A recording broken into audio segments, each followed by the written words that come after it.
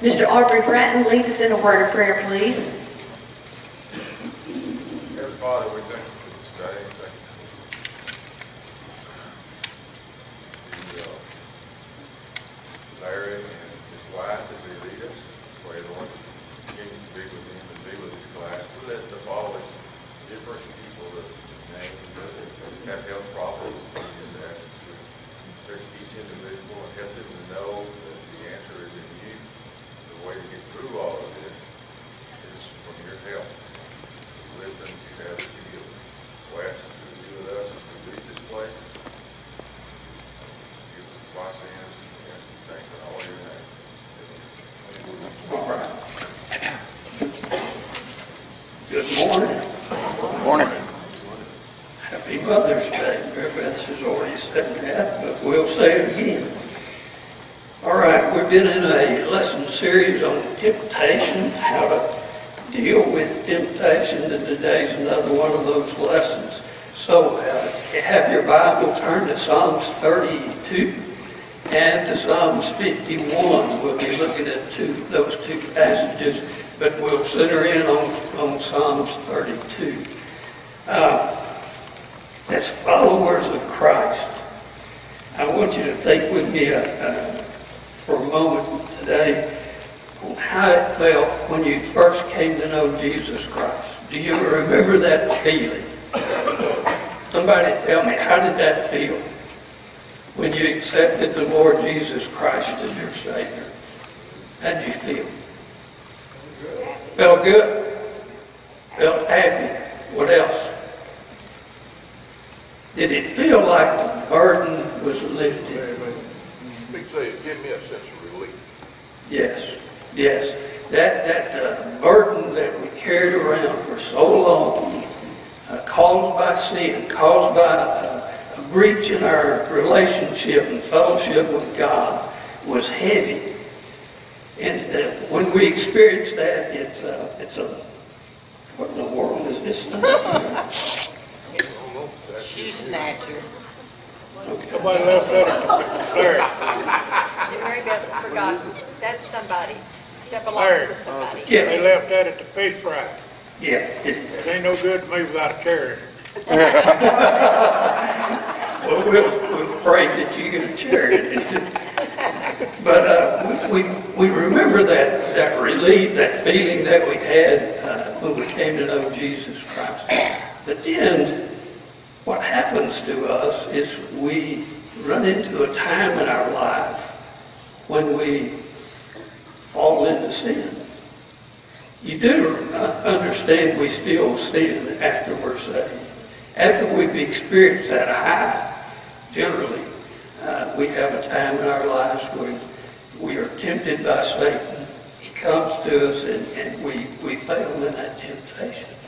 So the question is, what do we do then? Knowing that we are saved, what do we do then? When we fall, when we struggle as Christians to live that life. We live in a sinful world. We still have a sin nature. So what do we do when that happens? What do we do? We go to God. We confess our sins. We receive forgiveness from God. And He takes away even the guilt of sin. The amazing thing about God is He takes it all away. When God does a work in our lives, at salvation is a great work. He continues that work. He continues that same mercy and grace that He extended to us at the moment of salvation is still available to us as Christians. We can call upon the name of the Lord and we can receive that forgiveness of sin and we can start over again and again and again. And that's an amazing thing about the Lord, His mercy, His grace. There's two Psalms that we're going to look at today. What I want us to do first is Psalms 32. I believe that it's the first 7 verses. I want us to read that, if Mr. Will read that for us. And then I want you to flip over to Psalms 51. because we're going to deal with that in another Psalm of David when he's dealing with restoration after a fall into sin. So, Mr. Will, if you got 32, 1 through 7. Blessed is the one whose transgression is forgiven, whose sin is covered. Blessed is the man against whom the Lord counts no iniquity, and in whose spirit there is no deceit.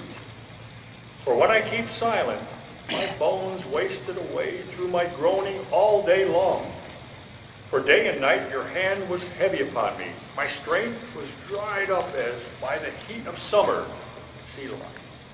I acknowledged my sin to you, and I did not cover my iniquity. I said, I will confess my transgressions to the Lord, and you forgave the iniquity of my sin. Selah. Therefore, let everyone who is godly offer prayer to you at a time when you may be found. Surely in the rush of great waters they shall not reach him. You are a hiding place for me. You preserve me from trouble. You surround me with shouts of deliverance. Selah. Right. When you look at that psalm, it may tell you, it may tell us, it's a Psalm of David. It is a poem as such. And it's a poem of what? The Bible may say that. Contemplation. What David is doing is looking over this time in his life when he fell in sin, or fell to temptation, fell into sin, and he's experiencing and telling for us, and I appreciate the fact that David is telling us a personal experience of his life. And he's going over that with us to tell us and to help us because he knows we're human and that we will sin. If you look at Psalms 51, you'll see the same thing. David, again, it's dealing with that sin that he fell into temptation, that sin after he had gone into Bathsheba. And at verse 1 he says, have mercy upon me, O God, according to your loving kindness, according to your multitude of your tender mercies. Blot out my transgression. There's that word again. Wash me thoroughly from my iniquity and cleanse me from my sin. You'll see that he mentions 3 words in Psalms 32. He mentions those 3 words again in Psalms 51. We're going to look at those 3 words. Psalms 32 has a sense of the gospel. It's amazing to me that these Old Testament saints had a picture, although it may have been vague, they had a picture of the good news of the gospel. Because they knew that God was a good God, that he was a merciful God, that he was a kind God, and that he moved in grace with us. He did at salvation. It took a load of grace, if you would, for us to come to him and for him to forgive us our sins. But he does that over and over and over again. It doesn't stop at salvation. And so he begins to deal with those things. And in 32, it's more evident than in Psalms 51. But he's telling us there is good news in Jesus Christ. From the minute we are saved to the minute we pass away and go to be with him forever, there is goodness and mercy and divine grace in God through Jesus Christ. And David felt that. He felt that. So what I want to do is, in verses 1 and 2, I want us to look at those. He's going to tell us and describe for us the sinner in these three areas of his life. But I want you to pay attention. Not only does he do that, David does that he describes those three sins. But what he also does, and I want you to note this, how quickly he also encourages us by an action that God takes toward our sin. And it's there. First one is what? In verse 1, blessed. Blessed. What is a blessed person? What is it? What is a blessed? David describes describes it in a very simple way, does he not? It is the favor of God. Listen, if you've received the favor of God, and we all have, I hope I didn't, somebody's breaking into somebody's car. But when he tells us that, blessed is those, and he's talking to the saved person. We are extremely blessed people. We are extremely blessed. God didn't have to bless us. He didn't have to show us his favor. We were bad characters. We still are. But what he does, in turn, he begins to address those issues in our life when we sin. Now, granted, we must confess our sin. Doesn't leave us to assume upon God, to assume upon Jesus Christ. We have to confess that sin. But he's going to show us transgression is one of the first ones. What is a transgression? And here's what I want you to understand in studying this week and really praying over areas in my own life. When God begins to deal with our sin, he does not deal with it as under the law. He brings it to our attention under the law, but he doesn't deal with our sin as if it was under the law. He always attends to our sin through grace. Aren't you glad? Aren't you glad that he deals with us by mercy and grace? I need it every single day. The mercy and grace of God. Transgression. What is a transgression? Intentional sin. It's an action. It's a breaking away from authority. And when I say authority, it's breaking away from the authority of God in our lives. It's going the wrong way. It's almost like treason. As repulsive as that may sound, it's almost like treason. Transgression. We know we're doing it. It's like me. I put up signs around my property, especially around my pond one time. And it says, no what? Trespassing. No transgression. No trespassing. That's what it says. Mary Beth keeps going in there and in and out just like it was hers. But it is no trespassing. I try to tell them, you're not supposed to go down there. You're leaving a bad example. If they see you doing it, everybody's going to be doing it. Might as well take a sign there. But it's a transgression. It's a transgression against the law. And how does God treat that? He said, blessed is he whose transgression. What does God do with our transgression? Keep in mind, we knowingly do it. How does God treat that? What does he say he does? He forgives it. Blessed is the man who knowingly sins and confesses it. Blessed is that man because God forgives him. The mercy and grace that's in this.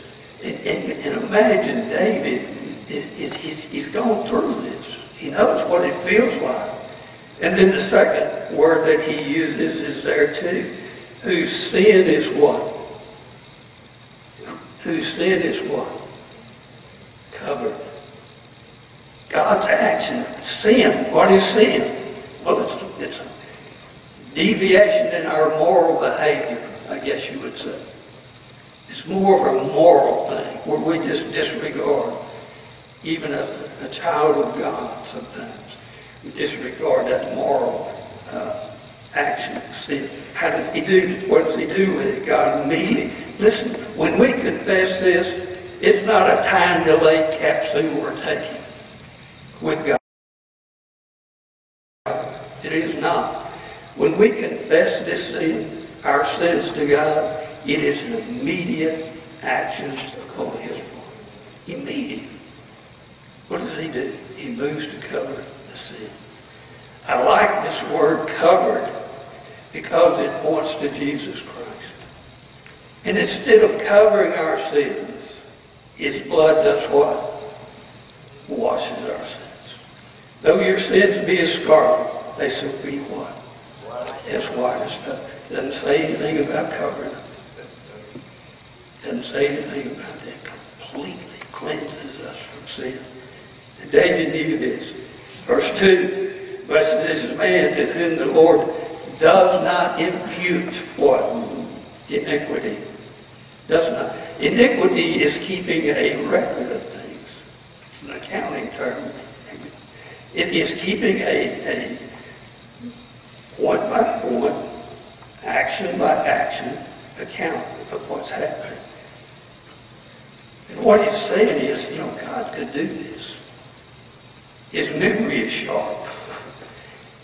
He could take this and he could keep a record of this. He says, okay, Larry, I don't know how many times you're going to come back having done the same sin over and over and over again. But look what he says. He says the man that comes to God, the person that comes to God confesses that sin. What does he say? This is really good. The Lord does not impute iniquity. He doesn't keep a record of it. He doesn't throw it in our face every time we come to him. Listen, this should make our confession of our sins so much easier on us. So much easier. He said, this is what he does. In whose spirit there is no deceit. No deceit. God deals with our sins. He deals with them when we have to be completely honest with him. We have to be completely truthful with him with our sin. But when we do that, these are the things that he does for us. And he deals with us completely, and he starts us over again, fresh and new. David, thank goodness. Listen, the unique thing about David, we need to remember, God said that he is what? He is a man after what? My own heart. God said that about David. And he said that about David after he sinned with Bathsheba. It's amazing, isn't it? Listen, we don't understand as much as we need to how we are so governed by the law when we should be extending grace as Christians. We should be extending grace. Why? Because God extended it to us first. And he's dealing with that. In verses 3 through 5, we're going to see how David dealt with his sin and what a struggle it was.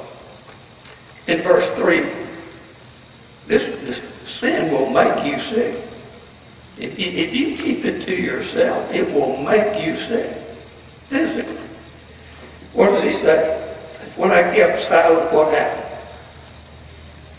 My bones grew old. Wow, I got that feeling. Through my groanings all the day long. Through my groanings. You ever done that?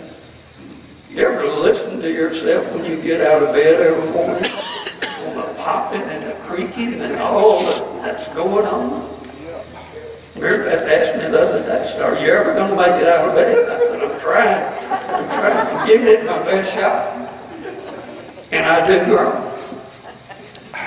He says, when I kept silent. What's the worst thing we can do with our sin? What's the worst thing we can do? Keep it to ourselves. Keep it to ourselves. Hide it within us. Hide it within us. He says, for day and night your hand was heavy upon me. What's he talking about? In verse 4, what's he talking about? For day and night your hand was heavy upon me. God begins to work to convict us of our sin. And it's a heavy hand. If you've ever been there, it's a heavy hand when God begins to work on us. But he's doing it out of mercy and out of grace. And he's doing it to correct us and to make us better. He's moving us toward confession. My vitality was turned into the drought of summer. That's how he felt. As long as he kept it built up within him, it hid his sin. I don't think there was any time in my life that I appreciated my dad any more than when I did something really bad. And I finally went to my dad, and I knew my dad.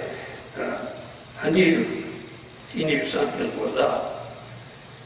And I said to him, Dad, I really need to talk to you about something. I really don't know how. Because it's going to make you so angry with me for doing that.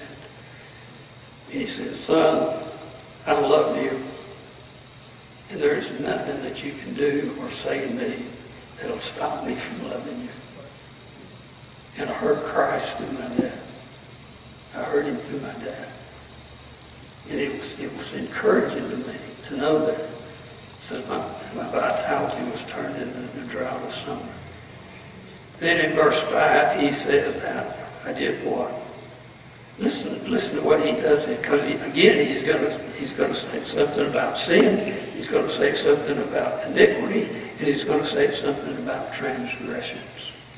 All those things that he fell into, he's going to do what with it?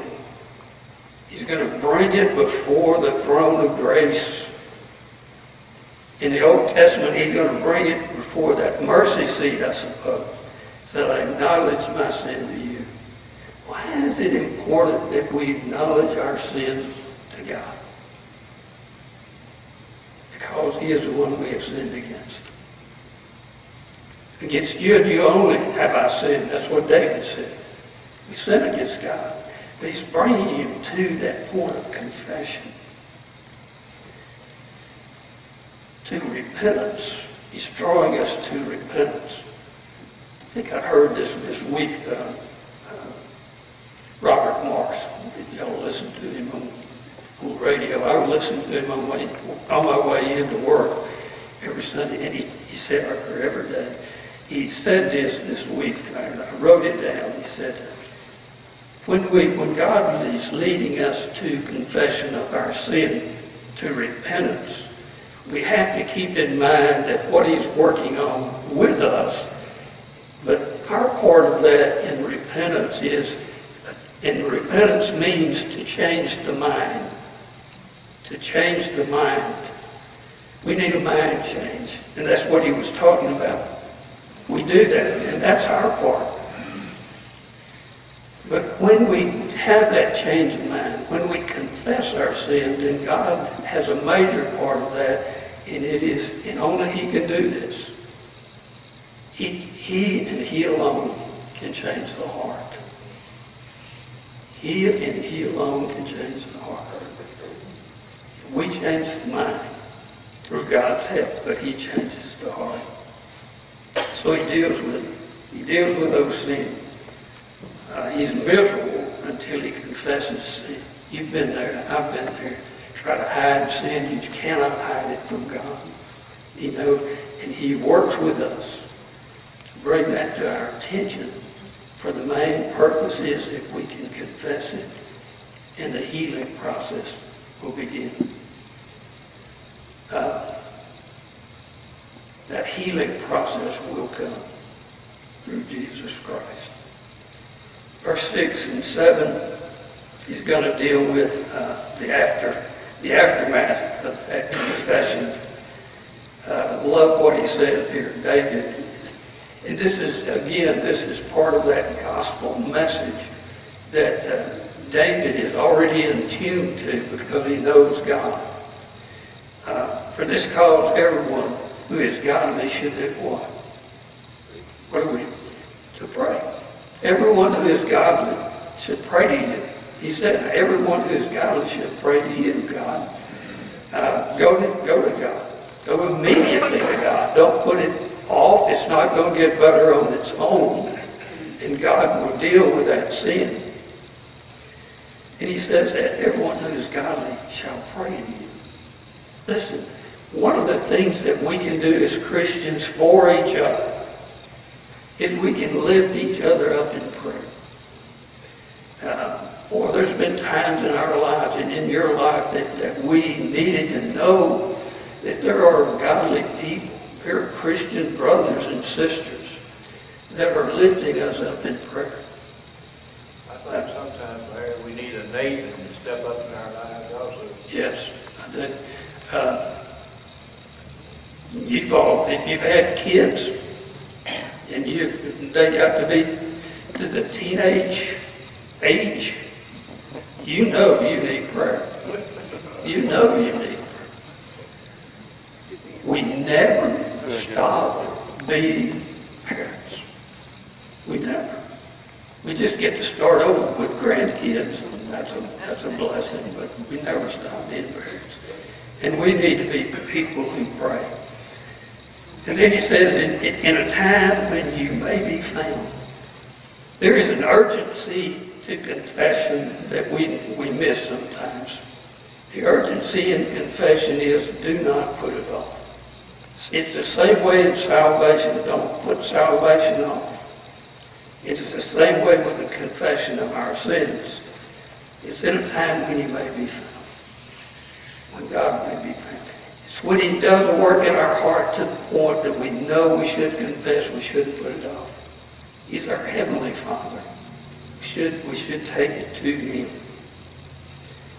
Beloved, surely in a flood of great waters they shall not come near him. You ever had that time in your life where you just thought you was just drowning? That the flood waters were just everything just caving in on you? David says, I've been there and I've done that. Got the t-shirt to prove it. I've been there. But he says, the flood waters, they didn't overcome me. God will pick us up if we will pray to him, and he will protect us. We shall not come to him. Verse 7 says, you are my what? You are my hiding place. What does that mean? You are my hiding place. David's telling God.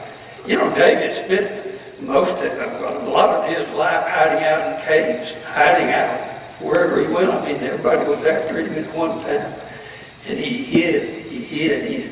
But he says this, all those places didn't matter. My hiding place was where? Let me ask you this morning, where's your hiding place? When this world caves in on us, and it will, and it does, and it has, and it will again, where's your hiding place? Where's that place of safety? If it's not in God, you're in a bad place. You're in a bad place. And he promises us that. So it shall not come near him. You are my hiding place. And David knew, as well as we know when we think about it, God preserves us from trouble if we'll totally depend upon him. He preserves us from trouble. And I like the way he ends this part of it. You shall surround me with what? Specific song here. You get that? It's not just any old song. It's the song of what? Listen, if you've been delivered, you got a song. If you've been delivered, and we all have, you have a song. And that song is a song of deliverance to God Almighty through Jesus Christ. Verse 8's not in the lesson part, but we need to take it to heart. That I will instruct you and teach you in the way you should go. I will guide you with my eye. He never takes his eye off of us. Never. No matter how bad we've been, no matter how good we've been, no matter how indifferent we may be, he never takes his eye off of us. Isn't that an amazing thing? How God deals with us.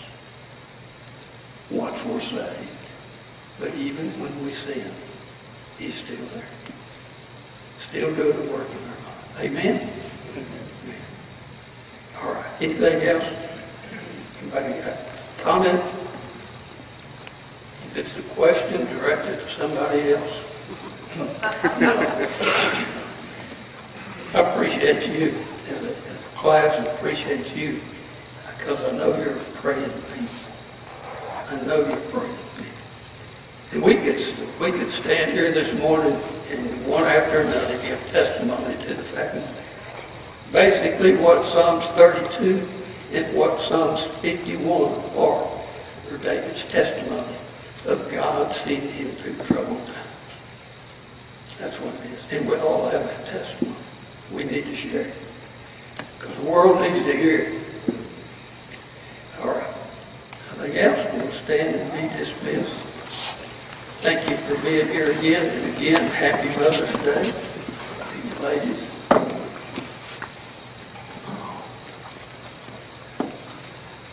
Mr. Butch, would you dismiss us?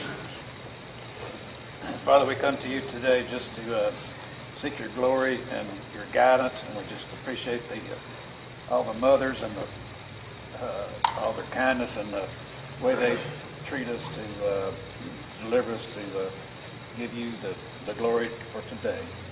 Just go with us today and be our guide, and just give our appreciation to our mothers. In your name, amen. Amen.